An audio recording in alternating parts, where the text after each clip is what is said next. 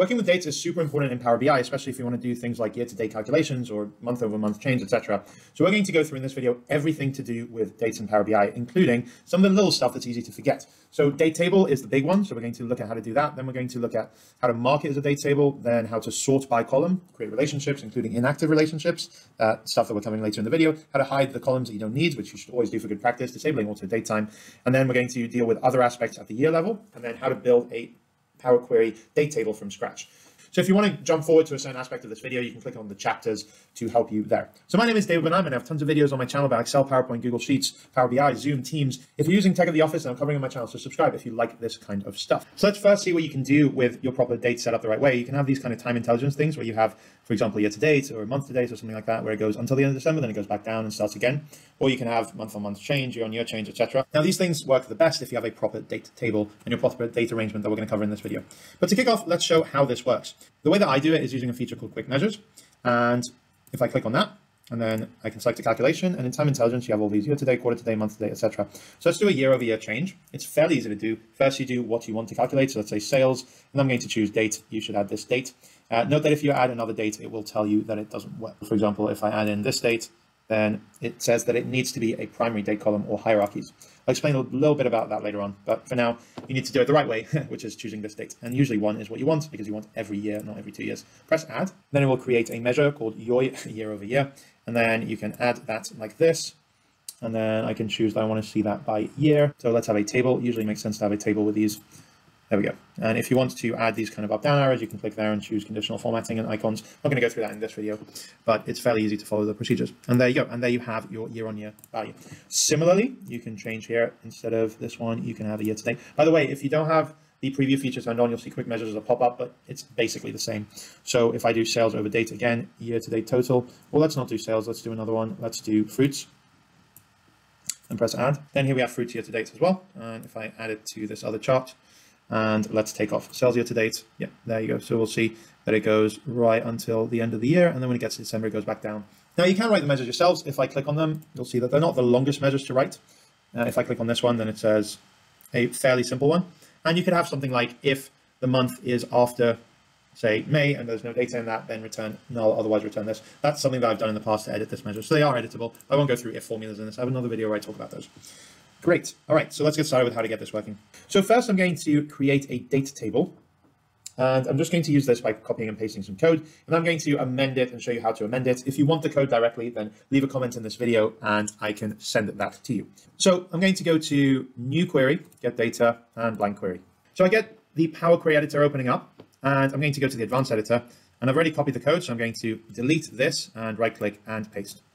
And then I'm going to press Done. As I said, I'll give you the code at the end of this video if it's something you're interested in. So here I have a bunch of columns. We don't need all of these. These are kind of the ones that I find useful. And now we can add certain aspects to it. So for example, here I've got Saturday is 5 and Sunday is 6. So I can go to add column and conditional column. And I can say if day of week equals, or rather is greater than or equal to 5, then return weekend, otherwise return weekday. And I'm going to say day type. Perfect. So you can add other aspects you want, for example, seasonality, if that's something that's interesting to you or for your organization. But what we're also going to do is look at how to amend the start date and the end date. Now I've set this to start from the 1st of January 2017, which is actually the current year, 5 years before that on the 1st of January. And the end date is going to be 3 years from now, the 31st of December on that. So if you do want to amend this using this one that I built, if we go back to the Advanced Editor, it tells us how to do that. So you can either do it relative by just changing this number here. So if I want to say just -2 and 0, then it will be a much shorter date table that will start on the 1st of January 2020, because I'm currently recording this in 2022, and it will end in 2022. There we go. It would go up to the end of 2022. If I go to year, you can see those are the ones that's loading. So that's how you do it relative, but if you want to do absolute dates, you can also look at that in the Advanced Editor. I do have here the instructions to do it, to change relative to date, to change it fixed, replace with equals date, blah, blah, blah, and then type it in. So you need to type in year, month, day, and then the rest just leave as zeros. And so here I can say equals, paste that in. And let's say I want to start in 2018, and I'm going to say 1, 1, press done. And now if I go to the year filter, it starts in 2018. So that's how to do it. The instructions are there in green in the advanced editor for how to do it, depending on what your needs are. As I said, if you are interested in this, then leave a comment and I can send it to you. So next we're going to rename the query. So date table like that, and close and apply. So that's these first two done. Next up, we're going to mark as date table, sort by column, create relationships, and these are all pretty quick. So if I go in here and I go to my dates table, what I can do is I can click on mark as date table and mark as date table.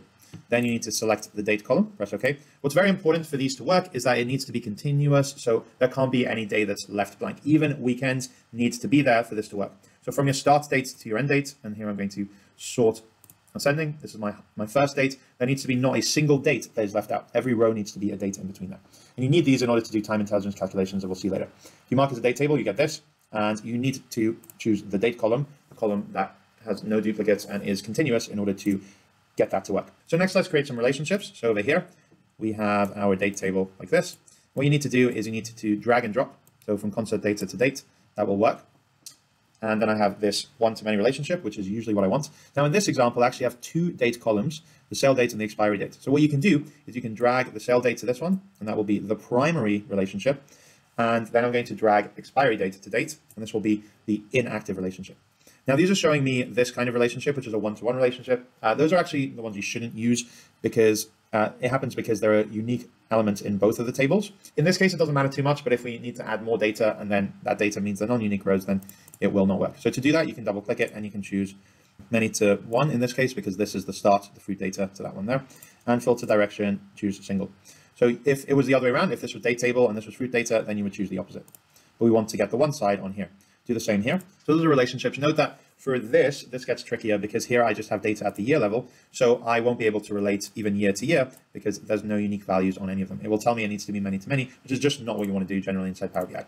So I'm going to create a new page, and here let's make some visuals. So I've got sales. I'm going to do that by date. Always choose the date from this one, the one you marked like that.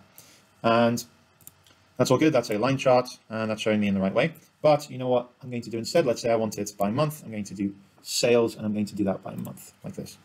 And this isn't particularly good because, I mean, firstly, there's a lot of blanks. Secondly, these are showing me issues here. So it's not sorting in the way that I want. It's going January, March, August, September, June, July. So if I go here and I sort axis and I go to month, now it's showing me September 18, September 19, just not the order that I want either. So that's not quite worked. And let's deal with that. So firstly, to figure out why the blanks are happening, what we need to do is I need to go to the date column here and see what the earliest is. And here it starts in 2016. And it goes up to, if I resort it, 2019. Let's do that for the other ones as well, and just check that we are going to capture everything. So if I go to expiry date, this is 21 and 22, and sale date is similar, 21, 22. And next, let's go for targets, and let's see what our year is. And this is just going to be not a sum, but don't summarize. We get 17, 18, 19. So we need to get the minimum, which is 2016, then it should work. So I'm going to go back in here. If I go to date table and start date, I'm going to change this to 16 and close and apply. And there we go. And now I've fixed that problem, but I haven't fixed this thing. So that's because you need to tell Power BI how to sort this. Rather than year like that, you need to tell it what aspect to do to sort it. So best if you go to this view, although you don't have to. In the date table, you should take the month. This is the column where I have 3 characters for the month and then a dash and then 2 characters for the year. I think this is the most useful and efficient way of showing this. And it's understandable regardless of which country you're in. So what I'm going to do is I'm going to click on that, and this icon is sort by column. And then I want to sort by something that's the same granularity level, which is year, month, number. This one. Now if I go back here, I can see that now it's showing me in the right way. I mean, it's the opposite direction, but if I go to sort ascending, Jan, Feb, March, April, perfect. So do that for the other ones. And I'm also got month name, and I want to sort that by month number. So I'm going to click here, and I'm going to sort by month number. Let me do the wrong one and show you that it doesn't work. So there needs to be the same granularity level. That means every time where it says Jan here, there needs to be the same value here. In this case, it's 01, which it usually would be, but it can't have that this Jan is 01 and this Jan is 02, for example. That just won't work. So here I'm going to say sort by month number, that one. And then I'm going to click on this one and sort that by day of week. There we go. And if you have more, then you would do it more like that. But actually, now that we've done that, these columns that I just used to sort by are not really very important. So what I can do is I can click on it and I can hide it. So month num, that means I'm going to hide it. And I'm going to do the same here. Year, month num, that I can hide. And there are other ways to hide it as well. For example, I can click on this and right click and choose to hide in report view. If it's hidden, it will show you this icon, but if you go to the report view, this one, then it won't show them to you. It's also good practice to hide the date column in other ones. So here I can hide as well, then it will remove it, because otherwise you don't want people choosing the wrong date. So back here, we've done all of these things except the last one now. So disable auto date time. So here I am in a file where I've just taken this and I'm going to show you what this feature is. So by default, when you are first using Power BI, when you load dates in, you get this, and then you can choose a day hierarchy, year, month, quarter, day. And for example, if I want to do sales by units like this, then it would give me a table that looks like this, and in a chart, it would give it to me in a hierarchy, but I can change it here to be just the date. Now, this is kind of training wheels, because if you have this, then Power BI actually has a hidden date table underneath every time you have a date field, which will mean your model will be really, really big, and you won't be able to standardize how you deal with dates. So it's best to avoid this, and to do that, go to File, and then Options and Settings, and Options. And then if you go to Data Load, so you have the global and the current file settings. So in the current file, you can take off auto date time like this, but you can also do it in the global settings, and then it will work like that for any new files. Press OK, and then you will see this go away. And that means that these date fields will not really be that usable, but as long as you have your relationships working to your main date table, it will work just fine. All right, so back to this file. So now we've done all of these. Let's look at the later in this video stuff. So inactive relationships, you can have multiple relationships between tables, and one of those can be activated only on demand. So let's show you what I mean here. So back in page 1, I'm going to say this fruit data where I have expiry date and I have sale date. I'm going to say that I want to see fruits by date over here, and I'm going to do that in a table. And then I'm also going to do another table where I do, so I'm going to copy this and paste it. And then if I change the date that I'm using to, not this one, but the sale date, I'm going to see the same options.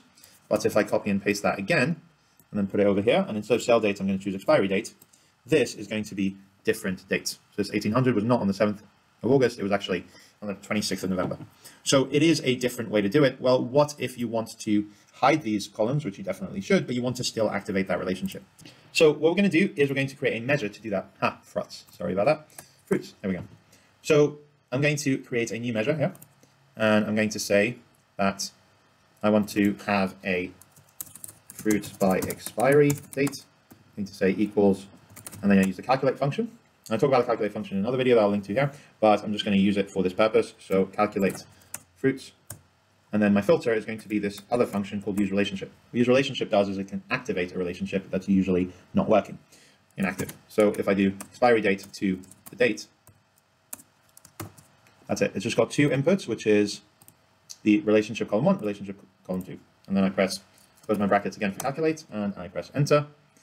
And now, if I do fruits by expiry date, and I sort this, and I sort this second one, then I can see that it is kind of the same, 2100 on the 16th of June. So that has worked. Just a couple more things about this. When you are using calculate, then you have to do a measure in there or something that's pre-aggregated. So if I didn't have this fruits already, and this fruits is the sum of units, I can't just write units in here. It won't give it to me in the drop-down list. I need to first say a sum of units, like that. It's best to reuse measures and to have explicit measures. So you probably should have a fruits measure. Measures are ones with the calculator here. But if you don't, then you would do it this way. And then use relationships. This will only work if there is actually a relationship. So if I do it from there to another date, for example, concert date to date, it will not work, and it says it can only use two columns references participating in a relationship. So actually it will not work in that case. So it needs to be the ones that are actually in a relationship, and it will give you a big error message if you haven't done it that way. So there's use relationship, a pretty easy function, and has many, many use cases, particularly for dates. All right, so let's look at years, and we have a table that has years, data, and targets by year. That's not targets by date. So if I go here to my model view, and let's put the date table at the top. Now, I have the targets table that I do want to link to the date table to get that to compare against the concert data, but actually I won't be able to do that because here years are not unique values. If I try and drag year to year, it will not work. It will tell me it's many to many, which is definitely not what I want. So I need to end up building a year table, which kind of comes from the date table. So how are we going to do that? So I'm going to go back to Power Query. And what I'm going to do is I'm going to go to my date table, but I'm going to have a different query from this one using just year. But just in my opinion, what I tend to do is I like to have my one table that is staging and then that bifurcates rather than just referencing from this one. So I'm going to right click on the last step and I'm going to extract previous. And this is going to be staging date table. Press OK. The staging date table has all of these steps except the last one, but I'm going to right click and untick enable load because I don't need that loading. I'm going to then right click and reference it. So this is going to be my year table. My year table is just going to keep this column because all the other columns are not a year level. I'm going to right click and choose remove other columns. And I'm going to remove rows and remove duplicates. And there it is, there's my year. We can add other columns if we want related to this, or if we had other characteristics with each one. Otherwise, it's okay just as it is. And then I can press close and apply. So now it's loaded it there. And let's fetch my year table over here. I'm actually going to put that above here. I like it when the one side is the highest and then things flow downwards. So I can relate year to year like that.